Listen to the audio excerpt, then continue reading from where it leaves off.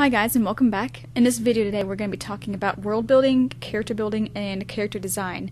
And this is something I still need to figure out myself a lot because I haven't really done a terrible amount of it, but I will show you guys my experiences and talk a little bit about what I plan to do.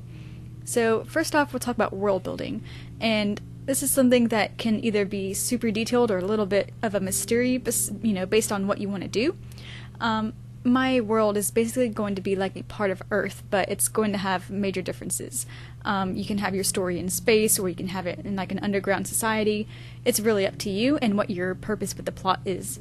But you'll notice in my graphic novel, or my graphic webcomic, I guess, that it does look similar to Earth if you look at the setting. There will be trees, lakes, mountains, all that kind of good stuff, but later on in the novel we will go to some desert areas, which I'm looking forward to, and we will go to colder areas, snowy places, and basically everything in between that we have here on Earth. And since it is a journey story, we will go a lot of different places and see a lot of different things. And you gotta take into effect the architecture of your society, and it may change based on where you go. So like in my webcomic, everything's going to look a little different than, if I end up in one place to the next. So you just kind of have to take into effect what the setting will be and where your characters will be staying or living, etc. You can go into a little bit of the religion or the politics if you like. This webcomic is going to definitely talk a little bit about religion. And there will be gods, like multiple gods, but it's not going to be like a Greek mythology where you have like Zeus and, all that kind of good stuff, and like all his 16 or 700 children that he has or whatever. But there will be an aspect of gods and kings, so that's going to, be present later on in the novel, and I don't want to give too much away. But you can also think about, society. Are there going to be peasants? Are there going to be people in between? And just kind of go off from where you want your characters to go and what's going to be prevalent in your novel or your story. And your world may include magic, or it may not, but you want your magic to be believable, and you want it to have kind of rules and regulations. So Scathe, for example, he is kind of like a magician kind of person. His title is still in the working of what he actually does, but he doesn't just poof in and out of existence wherever he wants to be. There will be sort of rules. He has to be summoned, or someone has to call upon him, which is actually how he appears in this scene right here, but we'll get into that maybe some other time. But you do want your magic to be believable.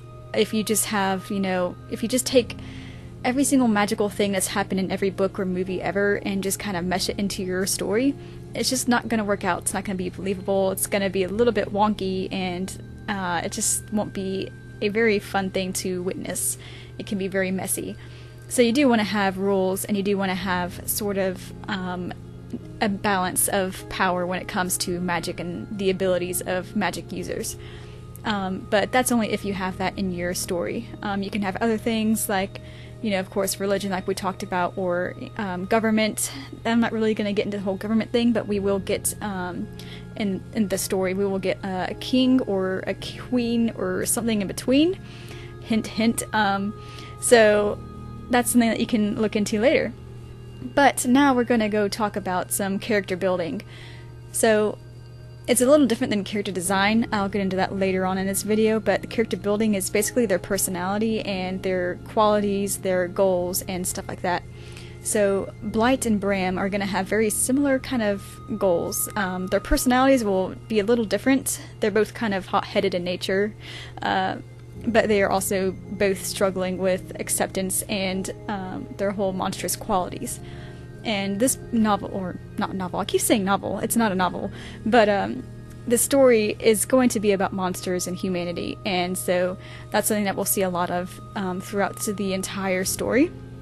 But without giving too much away, they both just want to be accepted for who they are and what they present themselves as, without changing their entire personality, their entire aspect, because it's just not healthy to do that. You don't want to change everything about yourself and then, find out like, who am I? Like, I don't even know who I am at this point anymore. But anyway, your personality of your character will be determined how you see them and how other people see them. So you can have a super serial killer, like Light Yagami type of character, but, you know, Light Yagami was also a very liked character throughout the entire show. I mean, you could have hated his guts, but you still kind of related with him in a way. And that's something that you do want to include in your story. You want to have likable characters, whether they're bad or good, and they have to be believable.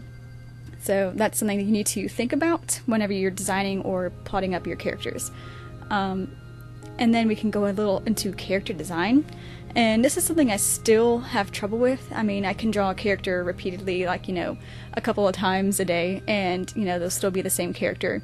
But coming up with the designs for Blight and Scathe, and basically the entire Evergrey race was kind of difficult. Like, I didn't know what I wanted to do with them at first. I knew I wanted them to be monstrous, but I also wanted them to have human qualities, and there is a very fine line between goofy character design and realistic character design, and I guess these guys are somewhere in the middle. I mean, they are kind of, you know, animated skeletons that walk around and talk and everything like that, but they might end up goofy. That's up to you guys, but I think they look pretty cool, and, you know, I wouldn't draw them if they weren't, basically. But, yeah, designing the characters was a long journey. Like, at first, Blight was a human-looking creature, and she had, like, pointy elf ears and, you know, just kind of a messed up face, because I did not want her to be beautiful, because that's not the point of the book. I mean, dang it, it's not a book. That's not the point of the story. It's going to be a little bit about that, you know, the acceptance of who you are and beauty standards, but that's another topic for another day. But you kind of have to decide on a design for your character, and coming up with one for Bram was difficult for me as well, because a year ago he looks completely different than what he does now. And, you know, I wasn't doing the webcomic a year ago, but I'm glad I got him to where he's at now, because he's a little easier to draw. I do find it hard for me to draw actual humans than I do the characters, like monsters and stuff, but anyway, yeah, you have to make your character something that you can draw repeatedly, and, you know, from different angles, different views, and you have to draw them a lot if you are doing a graphic novel or a story or something like that. If you're not an artist, then this will not apply to you, but you do want them to have a, you know, a design that will be used throughout the entire process of your story. And I guess that goes into making character sheets for your characters. You have to have a reference sheet, draw them from different angles, whatever clothes they're going to be wearing, and I can actually do a video about that if any of you guys are interested in that. And yeah, you just want to, you know, change their clothes or their attire for whatever environment they are in or whatever culture they're in. And yeah, that's just kind of a big deal when it comes to creating a long-lasting story. And I do want the story to be rather long, which is, I guess, why I keep calling it a novel and a book. But it will take several years for it to be done, I think, because I'm already taking forever to get chapter or episode 6 posted. But it will happen eventually, I promise.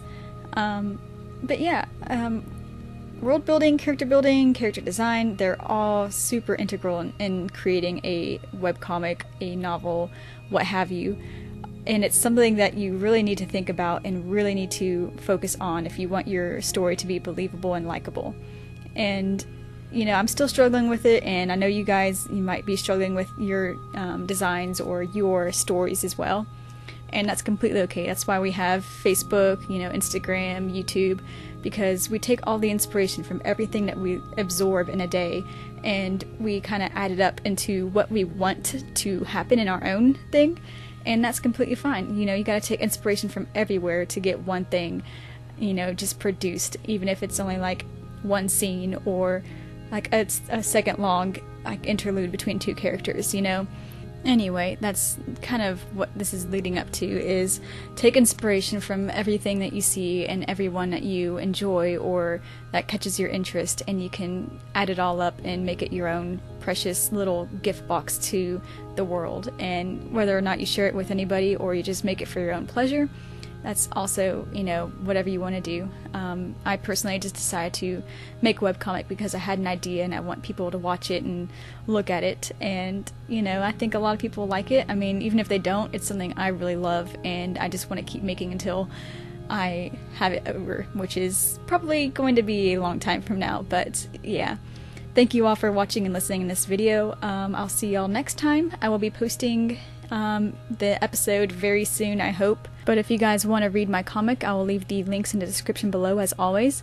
And again, thank you all for listening and watching. I'll see y'all next time. Bye.